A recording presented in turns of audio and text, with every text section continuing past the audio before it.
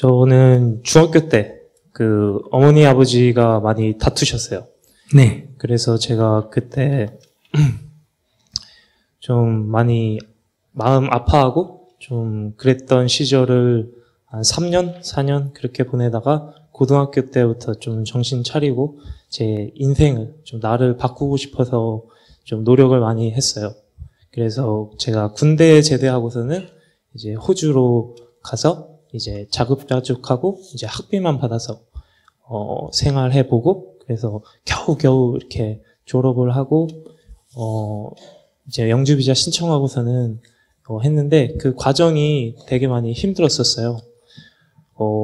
중간에 포기하고 싶을 때 너무 많았고 너무 외롭고 너무 힘들고 괴로웠었어요. 그러다가 이제 스님 동영상 보고서는 그때부터 이게 밖에를 바꾸서는 잘 안 되는구나. 이 안에를 좀 바꿔야겠다는 생각이 들어서 그때부터 이제 뭐 시드니 정토회나 뭐 그런 데 나가면서 이제 조금씩 배우는 과정이에요. 그래서 제가 이번에 9월 달에 문경으로 와가지고 지금 수련 프로그램을 하고 있는데 이제 지금까지 이제 해왔잖아요. 이제 스님이 말씀하신 게 천일을 하면 개인의 인생에 조금의 변화가 있다. 그래서 제가 2016년 4월 달에 이 깨장 수련을 하고 이제 12월 21일 한 20일쯤에 천일이 되거든요. 근데 이제 이 막바지가 돼 가는데 여기 프로그램에서 저한테 그러시는 거예요. 나를 바꾸려고 하는 것을 내려놓을 때 그때부터가 진짜 공부다. 이제 다 해가는데 이거를 내려놓으라고 하니까 받아들이기가 쉽지 않더라고요. 그래서 제가 한 두세 번 정도 다시 물어봤어요. 이게 무슨 말이냐고. 근데 못 알아듣겠습니다. 이거를 내려놔봤는데 이제 예전으로 다시 돌아가는 거예요. 제가 성격이 좀 이렇게 예민하고 약간 불안하고 가만히 있으면 우울하고 약간 그런 성격인데 저는 이게 아직도 바꾸고 싶어요. 이제 다 왔는데 이거 진짜 내려놔야 되는 건지 너무 좀 궁금해서 질문하게 되었습니다. 네. 지금은 이제 본인이 자기를 바꾸고 싶다. 근데 이 바꾸고 싶다 하는 거는 욕망이에요. 예를 들은다면 어떤 사람이 나는 돈을 벌고 싶다. 그래서 10년간 열심히 일했는데 돈을 못 벌었다. 그러면 나는 정말 돈하고는 인연이 없나 봐. 이렇게 좌절하겠지. 어떤 사람이 출세를 하려고 정치활동을 10년을 했는데도 정말 열심히 했는데도 국회의원도 못 돼보고 시의원도 하나 못 돼봤어. 그러면 실망을 하겠지. 나는 안 되나 봐. 이렇게. 어떤 사람이 선방에 가가지고 깨닫겠다고 도를 얻겠다고 10년을 참선만 했어. 근데도 깨닫지를 못했어. 그러면 이 스님도 어떻게 될까? 나는 도하고 인연이 없나 봐. 10년을 했는데도 깨닫지도 못하고. 그러면 이 도가 앞에 있는 돈 벌겠다, 출세하겠다는 것과 다른 건가? 같은 거예요. 욕망의 대상일 뿐이에요. 이렇게 공부를 하기 때문에 괴로운 거예요. 그게 이루어지지 않으면. 그 수행이라는 것은 지급력이 깨어있기 때문에 하루를 하면 하루 하는 만큼 좋고 열흘 하면 열흘 하는 만큼 좋지. 10년을 참선을 했는데 도 못 깨쳤다고 만약에 좌절한다면 그거는 그냥 욕망을 10년간 쫓은 거에 불과하다. 지금 자기 보고 변화를 내려놔라 하는 거는 자기는 지금 자기를 변화시키고자 하는 욕망을 쫓은 거란 말이에요. 그러니까 지금 천일이 다 돼가는데 안 될까봐 조마조마한 거예요. 천일 지났는데도 안 되면 속았다. 거짓말이다. 이렇게 되는 거. 이제 그러니까 그건 지금 자기가 지금 3년간 해온 거는 지금 수행을 한 게 아니에요. 그 욕망을 쫓은 거예요, 그냥. 그 욕망의 대상이 돈일 수도 있고, 도일 수도 있고, 사람일 수도 있고, 학문일 수도 있고, 뭐, 여러 가지 중에 자기 변화일 수도 있고. 그러니까 지금 거기에 집착되어 있기 때문에, 한마디로 말하면 거기에 대한 집착을 놔라, 이 얘기. 거기에 대한 집착을 놔라. 그렇게 구하는 도는 도가 아니에요.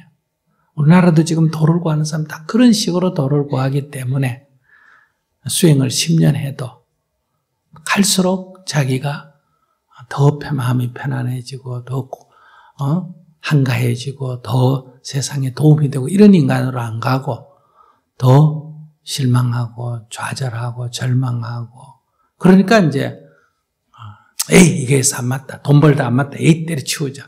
뭐 정치하다가 안 맞다. 에이 때려치우고 돈이나 벌자. 이런 것처럼 에이 돈 닦아봐야 안 되니까 에이 때려치아프고 막 장가나 가버리자. 이런 식이 된다는 거예요. 그럼 그건 도가 아니에요. 도하고 아무 관계없는 욕망의 대상을 그냥 도로 삼았을 뿐이다. 그러면 이 해탈의 길은 그 욕망을 내려놓는 게 해탈의 길이에요. 그러니까 지금 누군가가 지금 자기를 보고 그 욕망을 내려놔라고 지금 하는 소리예요. 도는 좀 어렵게 느껴지고요. 저는 행복하고 싶어요. 행복도 행복하고 싶다 하면 그건 바로 욕망이에요. 그러면 행복은 실체가 없는 것이다. 근데 행복이 실체가 없는 건 너무 당연하지. 행복이 어디 있겠어. 네, 그래서 이름하여 내가 이것이 행복이다라고 하면 뭐 생겨나는 거라고 저는 생각해요. 그런 거 없어. 그런 것도 없어. 그런 것도 없어요? 자기는 어떤 게 건강이에요? 이게 건강이다 할 만한 게 뭐예요? 100m를 12초에 뛰면 건강한 거예요? 턱걸이를 50번 하면 건강한 거예요? 팔굽혀펴기를 100번 하면 건강한 거예요? 자기는 지금 건강을 이렇게 접근한다는 거예요. 건강은 안 아픈 게 건강이에요. 니 아프니? 너 아픈 데 있니? 없습니다. 그럼 건강한 거예요. 아픈 데가 없으면 애도 건강하고 어른도 건강하고 남자도 건강하고 여자도 건강하고 팔에 하나 없는 사람도 어디 아프니? 안 와요. 그럼 건강한 거예요. 팔에 하나 없다고 건강이 안 한 게 아니에요. 팔에 하나 없는 거는 그냥 불편할 뿐이에요. 그러나 딴 데 아픈 게 없다면 건강한 사람이에요. 그런 것처럼 진정한 행복은 괴롭지 않는 거예요. 괴롭니? 뭐 괴로울 일 없어요. 그럼 건강 행복한 거예요. 그래서 이 열반의 해석이 뭐냐? 괴로움이 없는, 괴로움이 사라진 이런 거란 말이에요. 그러니까 여러분들이 지금 추구하는 행복은 즐거움이지. 즐거움을 행복이라고 생각하는 거예요. 근데 즐거움은 반드시 괴로움이라고 하는 것과 이 의지해 있는 거예요. 둘이 이렇게 맞붙어 있어요. 즐거움이 있으면 반드시 뭐가 있다? 괴로움이 있는 거예요. 근데 이 즐거움과 괴로움은 분리할 수 없는 하나인데 이걸 잘라가지고 이 괴로움은 버려버리고 이 즐거움만 추구하겠다. 이런 행복을 추구하기 때문에 영원히 행복해질 수가 없는 거예요. 이 즐거움과 괴로움은 늘 이렇게 교체되는 거예요. 이걸 갖다 부처님은 윤회라 그랬어. 사람이 죽어 소되고 말되고 개되고 이거는 힌두교에서 하는 윤회고 붓다가 가르친 윤회는 뭐다? 인생이 윤회한다. 이 말은 고활하기, 즐거움과 괴로움이 늘 되풀이되는 거예요. 이게 윤회예요. 이 즐거움과 괴로움이 되풀이되는 고리를 끊어버리는 게 해탈이라는 거예요. 즉 그것은 이 행복이라는 것은 괴로움으로 바뀌지 않는, 괴로움이 없는 상태다 이 말이에요. 그럼 이 즐거움과 괴로움이라는 것은 욕구의 뿌리를 두고 있어요. 욕망에. 욕망이 충족이 되면 즐겁고 욕망이 충족이 안 되면 기분 나쁘고 괴롭고. 그 욕망의 뿌리를 두고 있기 때문에 이 욕망으로부터 내가 자유로워져 버리면 어떠냐? 즐거울 일도 없고 괴로울 일도 없어져 버리는 이게 해탈이에요. 그렇기 때문에 자기가 뭐가 괴롭니? 그래서 항상 질문이, 붓다의 질문은 이거예요. 괴롭습니다. 뭐가 괴롭니? 이게 괴로움이 고고. 뭐가 괴롭니? 이 말은 괴로움의 원인이 뭐냐? 이게 집이에요. 그 괴로움의 원인을 제거시키면, 집을 놓아버리면 괴로움이 소멸되는 거예요. 그게 멸이에요. 그게 열반이다 이 말이에요. 그런데 그것이 우리가 쉽게 잘 안 되고 또 되풀이 되고 또 되풀이 되니까 그것을 지속적으로 해나가야 된다. 그게 도요. 그걸 꾸준히 체득이 될 때까지 해나가는 거다.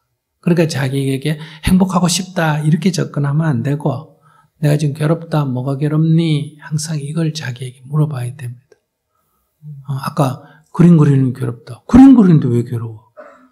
그림 그리는 시험 치는데 괴롭다. 시험 치는데 왜 괴로워? 시험 치는데. 사실은 괴로울 일이 없는 거예요. 그러면 시험 치기 때문에 괴로운 게 아니라 합격하고 싶은 욕망 때문에 괴롭다. 그러면 그럼 합격하고 싶다가 합격이 되느냐? 실력이 돼야 합격이 되지. 그럼 실력이 안 되면 떨어지는 건 당연한 거고, 그럼 다시 해가 실력을 키우면 되는 거지. 이렇게 이제 분석해서 접근을 해 들어가야 돼. 자기는 지금 천국에 가고 싶은 사람처럼 그냥 행복하고 싶다. 아, 스님이 3년만 있으면 행복해진다더라. 이렇게 접근하면 안 되는 거예요. 지금까지 자기가 행복에 집착돼 있기 때문에 집착을 놔라. 지금 누군가 그렇게 말한 거예요.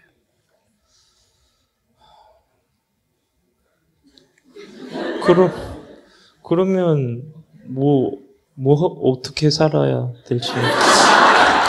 뭐가 어떻게 살기는 밥 먹고 살지. 근데 나는 밥만 먹고 살아도 아무 문제가 없는데 자기는 왜 밥 먹고 사는데 문제가 있어? 인생을 좀 잘 살고 싶어요, 저는. 좀 잘 살고 싶다. 잘 살고 어떻게 잘 사는 거야? 밥 먹고 사는 게 잘 사는 거지. 자기 밥 한번 굶어봐라. 밥 먹는 게 얼마나 큰 행복인지. 자기가 한번 아파봐라. 건강한 게 얼마나 큰 행복인지. 자기는 어떻게 노력하면 행복해지는 게 아니라 자기는 지금 행복이 가득 차 있는데 욕망이 자기를 지금 눈 어둡게 만들어서 행복한 줄 모르는 거야. 그럼 자기를 지금 행복한 줄 알려고 하려면 자기는 이제 재앙이 와야 돼. 눈이 다쳐버리면 아이고 눈만 보여도 행복하겠다. 다리를 다치면 아이고 다리만 아파도 행복하겠다. 몸에 병이 나가 병원에 누워있으면 아이고 이거 아프지만 해도 내 행복하겠다. 밥 못 먹으면 아이고 내 밥만 먹을 수 있었으면 그때가 좋았는데. 그거 봐. 행복은 이미 있는 거야 이렇게. 근데 자기는 지금 이걸 못 보고 있고 딴 들 쳐다보고 지금 자기를 불행하다고 생각하는 거거든. 그러니까 엄격하게 말하면 이 진리는 내가 노력하면 행복해지는 게 아니라 나는 이미 행복한데 악몽을 꾸고 있는 거예요. 악몽에서 깨면 돼. 내가 노력해가 깨달아가 부처가 되는 게 아니고 나는 원래 부처인데 지금 중생 꿈을 꾸고 있는 수준이야. 그 꿈에서 깨면 돼. 어떻게 해요? 그래서 이제 무슨 꿈을 꿨니? 괴롭다 하면 지금 그게 꿈이란 말이야. 그래서 왜 괴롭니? 이렇게 물어보는 거예요. 자기가 지금 뭐가 문제인데? 저는 이제 평소 생활은 괜찮아요. 근데 옛날에 부모님 그 기억이 떠오르면 그러니까 자기 영화 보고 우는 사람이야. 그러니까 영화 보고 영화 화면에 나오는 사람 죽는 거 보고 우는 사람이란 말이야. 그럼 어떻게 해야 될까? 영화를 보면서도 그냥 안 울어야 되는데 계속 눈물이 나는데 어떡합니까? 영화 끄면 되지. 근데 이게 저는 부모님이랑 같이 있으면 그 기억이 자꾸 떠올라. 그래서 부모님이랑 떨어져 있는 시간을 좀 늘리고 있어요. 그래서 한국에도 잘 안 들어오고, 지금도 한국에 들어왔다가 2주 만에 이렇게 수련하러 오고. 그거는 이제 임시방편이지. 이 병이 치유되려면 부모를 늘 보는데도 그런 영상이 안 떠올라야 이제 치유가 되는 거예요. 그러면 지금은 부모하고 떨어져서 좀 연습을 해가 부모한테 가봐야 돼. 치유가 됐는지 안 됐는지. 또 떠오르면 이거 치유가 안 됐구나 하고 또 좀 연습을 해가 또 부모 만나야 돼. 그래서 부모하고 만나서 같이 살고 잔소리 들어도 아무렇지도 않을 때 뭐가 됐다? 치유가 됐다. 이렇게 말할 수 있어. 치유를 하려면 가까이 가서 보면서 치유하는 게 제일 낫지. 왜냐하면 보면 그 영상이 떠오르면 그때마다 영상을 꺼야 돼. 이건 부모 때문에 생긴 게 아니고 뭐다? 내 속에 과거의 기억이지. 영화라는 거는 영상. 과거의 기억이 이 환영 속에 떠올라서 지금 나를 괴롭히는 거 이게 트라우마야. 아빠. 자기는 지금 누가 자기를 괴롭히는 게 아니라 트라우마가 자기를 괴롭힌단 말이야. 그럼 그걸 치유해야 돼. 그 치유하는 거는 이제 의사의 도움을 얻어서 치유하는 방법도 있고, 내가 얘기해보니 자기는 의사의 도움을 좀 얻어야 될 수준이야. 저요? 혼자 하려고 하지 말고, 의사의 도움을 조금 얻으면 훨씬 손쉬워. 그 병원에 가는 걸 그렇게 꺼릴 필요 없어. 그러나 이제 자가치료를 한다면 이런 영상이 떠오를 때 자기가 계속 끄는 연습을 해야 돼. 그럼 그 스위치, 저는 지금 그거를 내 행복은 살아있는 것이 행복이다. 그러니까 그런 생각을 하면 안 돼. 행복이다 이런 생각을 하면 안 돼. 법륜스님은 나는 행복하다 이렇게 생각할까? 아무 생각이 없어.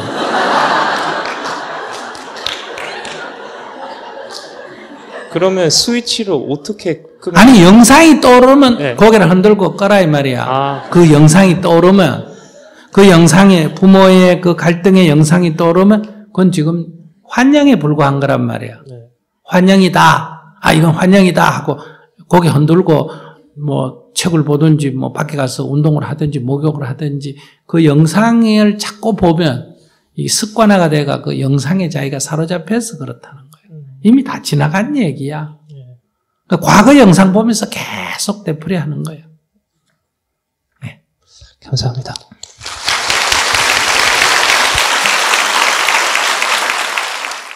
여러분들 재밌었어요? 네. 젊은이들 주어진 환경에 여러분들이 조금 더 적응해 가면서 여러분들에 맞게 세상을 변화시키는 그런 활동 돼가면서 행복하게 사시기 바랍니다. 감사합니다.